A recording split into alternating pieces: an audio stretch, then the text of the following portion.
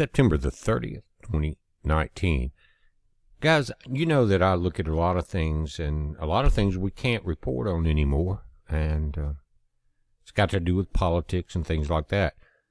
But there's other things that are going on besides just politics, and if you don't mind, I'm going to talk about the spiritual level for a minute, because there's a lot of deception going on there as much as in the Democratic House, including the rhinos, and you know what I'm talking about. But guys, this has been on my mind, and something that really kind of strikes that nerve if you're a watchman, that you have to say something. And I want to go to Ezekiel 13:1, if you'll bear with me a moment. It says, "And the word of the Lord came unto me, saying, Son of man, prophesy against the prophets of Israel that prophesy, and say that thou unto them that thou prophesy out of their own hearts. Hear ye the word of the Lord." In other words, they don't prophesy on what the Lord is saying, but it's out of their own heart, their own mind. "Thus saith the Lord, Woe unto the foolish prophets that follow their own spirit and have seen nothing. O Israel, thy prophets are like the foxes in the deserts. Ye have not gone up into the gaps, neither made up the hedge of the house of Israel to stand in the battle in the day of the Lord." What does that mean? And it angers me when I see the condition of our so-called spiritual leaders. It means they have not properly prepared you. They have not went into depth in the scriptures, and they are misleading you on safety and security. Have ye not seen a vain vision, and have ye not spoken a lying divination, whereas you say, The Lord saith it, howbeit I have not spoken? Therefore thus saith the Lord God, because ye have spoken vanity and seen lies, therefore, behold, listen to me, preachers, I am against you, saith the Lord God, and mine hand shall be upon the prophets that see vanity, and that divine lies, and that shall not be in the assembly of my people. What? Neither shall they be written in the writings of the house of Israel. Guys, you think that might be the book of life that's opened into the book of Revelation? And if your name is not there, what happens? Neither shall they, this is the preachers, false preachers, enter into the land of Israel, and you shall know that I am the Lord God. Why? Because I have spoken, you didn't listen, and it came true.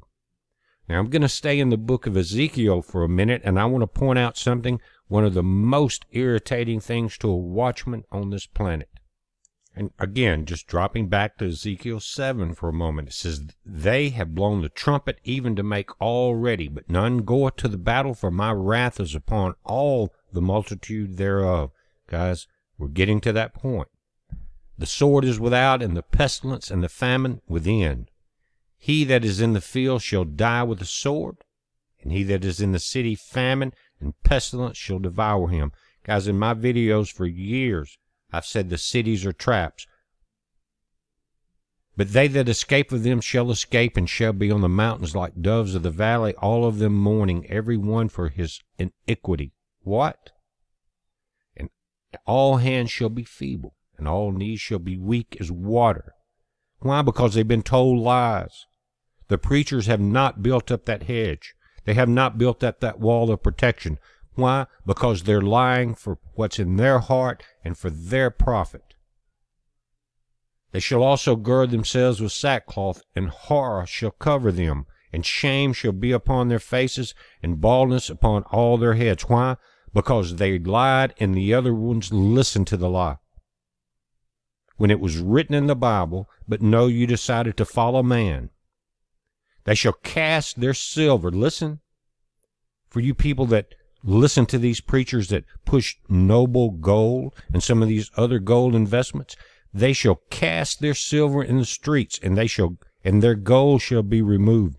Their silver and their gold shall not be able to deliver them in the day of the wrath of the Lord.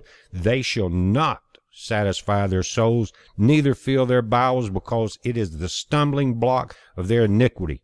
And guys, if you think you're walking down the right path following some man that teaches you to invest in gold and silver, when right here in the very word that you stand on or say you stand on, even though most people that follow men are biblically illiterate, then you better wake up, because this is what's happening. This is exactly what is going on right now. In other words, they are listening to their own heart for profit. How many times has that happened in the priesthood, in the Old Testament and the New? So guys, this is what I'm talking about. I can end this quick, and I will. When you see this happening, that's bad enough when just regular people that you see on the news or that do reports on YouTube or whatever, Facebook, tell you to invest in the stumbling block of their iniquity. Why will it not satisfy their souls? Because you can't eat it. Instead of preparing yourself and your family, you are rushing and following your preacher to invest in gold and silver. Now feed that to your kids when it hits the fan. Do it. You better wake up, guys. We are in the end times, and it says evil and good will be separated, and we will be at war. And we are. Look at the swamp. Look at D.C. So we got enough trouble in the swamp. Let me say that. We don't need these false preachers leading you down this road that's going to become the stumbling block of your iniquity. Again, I've just seen this enough. I'm sick of it. If you're fool enough to follow these people that go against the Bible, that stand on the Bible or say they do, then you have to pay the price. It's a heads up. Be safe.